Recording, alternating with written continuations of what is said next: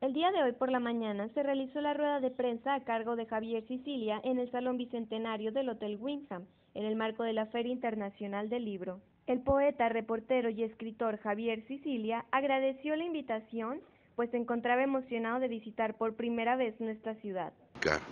La palabra, y por palabra entiendo no solo la palabra hablada, la palabra poética, entiendo la palabra que nace del espíritu y que tiene que ver también con la danza, con la música, con el teatro, con todo lo que hace la vida del arte, la escultura.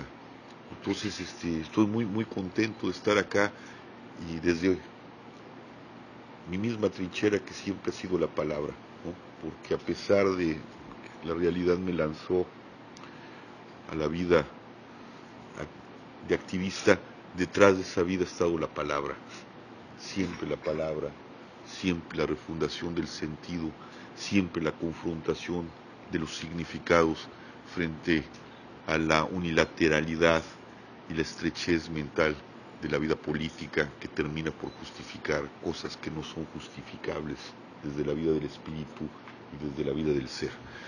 Entonces, pues muchas gracias por la invitación y muchas gracias por esta feria. ¿Qué la impunidad? Eso me pregunto. Pero yo me pregunto eso, o sea, ¿cuánto más? Yo estoy aterrado de que no respondemos. Digo, respondemos así como llamadas, nos volvemos a parar. Y estas son luchas a largo plazo, de largo sostenimiento, ¿no? Otro de los puntos importantes que mencionó es que el mantenernos unidos es primordial acción para combatir el crimen.